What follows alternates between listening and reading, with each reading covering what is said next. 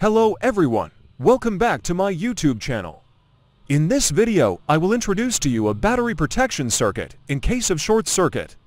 The circuit uses op-amp to detect short circuit combined with MOSFET, so the switching speed is much faster than the circuit using relay.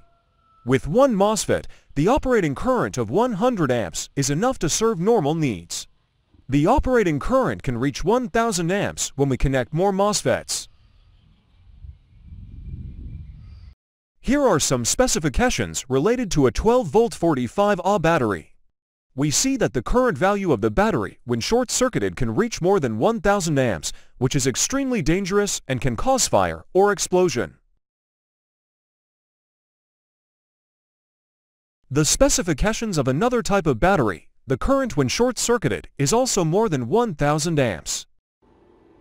Now I will test the circuit operation in my 12-volt 45Ah battery. The battery voltage is 12.3 volts. I will use a piece of wire and connect it to the two terminals of the battery for a very short time. We will see what happens.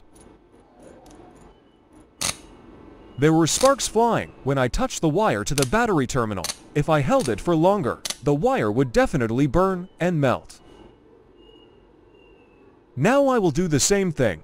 I will use a piece of wire to short the output of the battery, but it is connected through the protection circuit. When I short-circuit the output, the protection circuit will cut off the output immediately. There is no spark or any unusual sound. To reset the circuit, I just press the push button and the output has voltage again. I will try a few more times to see if the circuit works 100% stable or not. If it fails once, I will have to improve the circuit.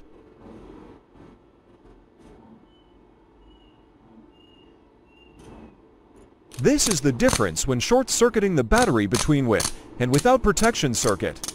The circuit works perfectly as per my original design. Without this protection circuit, when the battery output will be short-circuited, it will be very dangerous. I will guide you in detail about this circuit after the introduction video of my partner JLCPCB. This video is sponsored by JLCPCB. JLCPCB is the full-service electronic manufacturer. JLCPCB's innovative one-stop service model makes production highly efficient by tightly integrating EDA software, PCB fabrication, parts purchase, stencil cutting, and SMT assembly. 1 to 8 layer PCB from $2, lead time as fast as 24 hours, strict quality control, and trusted by 5.4 million customers worldwide. $80 new customer coupons. Upload Gerber files to get PCB with high quality and low price. This is the PCB I ordered from JLCPCB.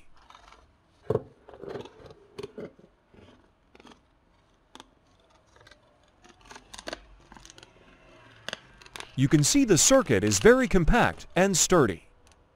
I have attached the necessary files in the description. You can download it and upload to JLCPCB to order the printed circuit board. The components used on the circuit are common types. You can easily buy them at electronic stores.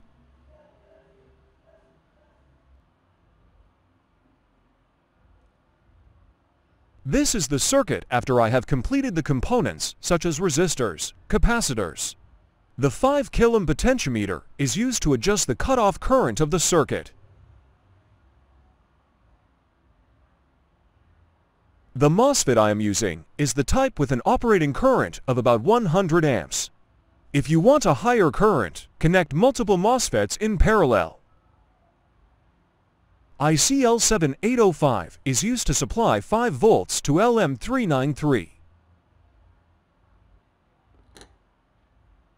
On my hand are two types of op-amp, LM358 and LM393. For high switching speed circuit like this, LM358 is not suitable. Choose LM393.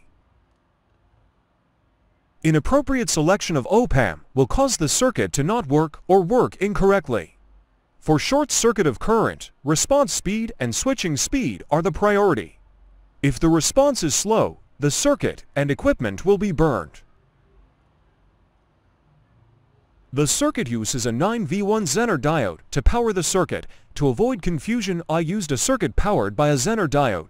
The voltage displayed on the device is the voltage of the Zener diode. The working principle of this circuit is also quite simple. I use a step-up voltage from 4.2 volts to 28 volts, then connect it to kilo ohm to watt resistor in series.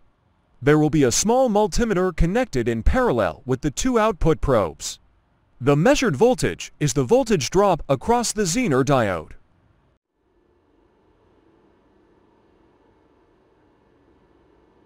This is the circuit after I completed it. There is a button used to reset the circuit when detecting an output short circuit error.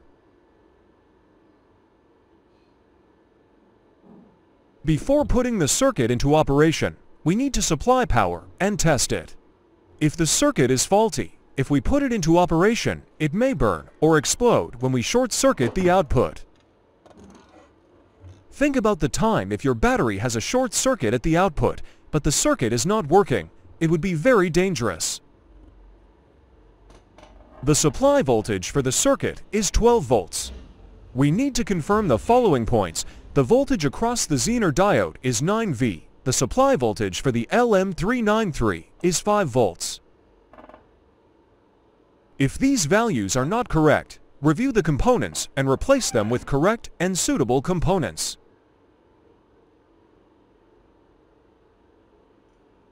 The voltage values are basically as required. The circuit is ready to operate. This is the schematic diagram of the circuit. Basically, the op-amp will compare the voltage between the two inverting and non-inverting gates, thereby controlling the operation of the MOSFET. I have guided you on how to make a short-circuit battery protection circuit. I wish you success.